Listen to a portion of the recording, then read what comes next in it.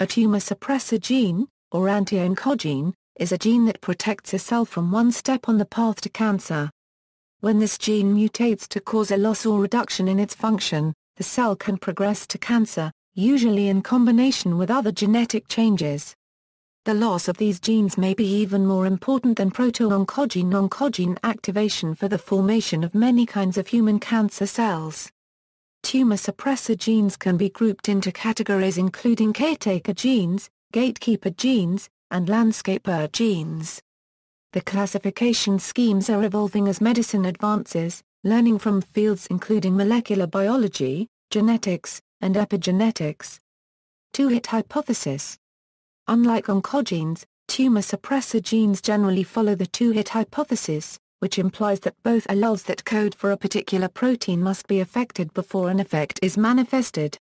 This is because if only one allele for the gene is damaged, the second can still produce the correct protein. In other words, mutant tumor suppressors alleles are usually recessive whereas mutant oncogene alleles are typically dominant. The two-hit hypothesis was first proposed by A. G. Knudsen for cases of retinoblastoma. Knudsen observed that the age of onset of retinoblastoma followed second-order kinetics, implying that two independent genetic events were necessary. He recognized that this was consistent with a recessive mutation involving a single gene, but requiring biallelic mutation. Oncogene mutations, in contrast, generally involve a single allele because they are gain-of-function mutations. There are exceptions to the two-hit rule for tumor suppressors, such as certain mutations in the p53 gene product. p53 mutations can function as a dominant negative, meaning that a mutated p53 protein can prevent the function of normal protein from the unmutated allele. Other tumor suppressor genes that are exceptions to the two-hit rule are those that exhibit haploinsufficiency, including PTCH in medulloblastoma and NF1 in neurofibroma. An example of this is the p27-KIT1 cell cycle inhibitor, in which mutation of a single allele causes increased carcinogen susceptibility.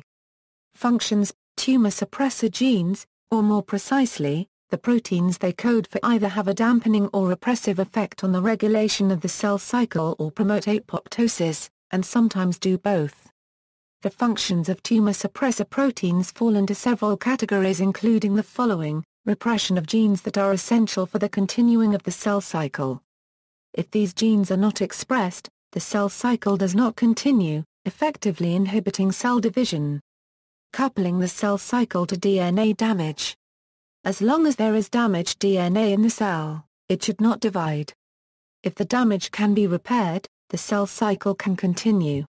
If the damage cannot be repaired, the cell should initiate apoptosis to remove the threat it poses for the greater good of the organisms produced. Some proteins involved in cell adhesion prevent tumor cells from dispersing, block loss of contact inhibition, and inhibit metastasis. These proteins are known as metastasis suppressors. DNA repair proteins are usually classified as tumor suppressors as well, as mutations in their genes increase the risk of cancer, for example mutations in HNPCC, MEN1 and BRCA.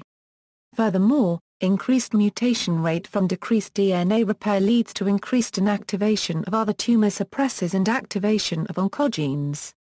Examples: the first tumor suppressor protein discovered was the retinoblastoma protein in human retinoblastoma. However, recent evidence has also implicated PRB as a tumor survival factor. Another important tumor suppressor is the p53 tumor suppressor protein encoded by the TP53 gene. Homozygous loss of p53 is found in 65% of colon cancers, 50% of breast cancers, and 50% of lung cancers. Mutated p53 is also involved in the pathophysiology of leukemias, lymphomas, sarcomas, and neurogenic tumors. Abnormalities of the p53 gene can be inherited in Li-Fraumeni syndrome, which increases the risk of developing various types of cancers. PTEN acts by opposing the action of PI3K, which is essential for anti-apoptotic, pro-tumorigenic activation.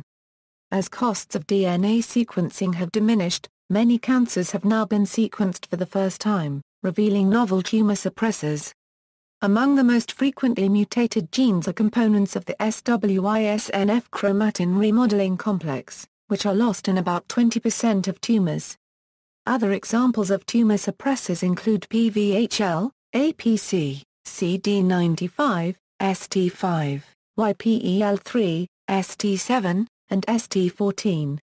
See also, metastasis suppressor, adenomatosis polyposis coli, oncogene, cancer, DNA repair, signal transduction, von Hippel-Lindau binding protein 1, BRCA1, P53, references.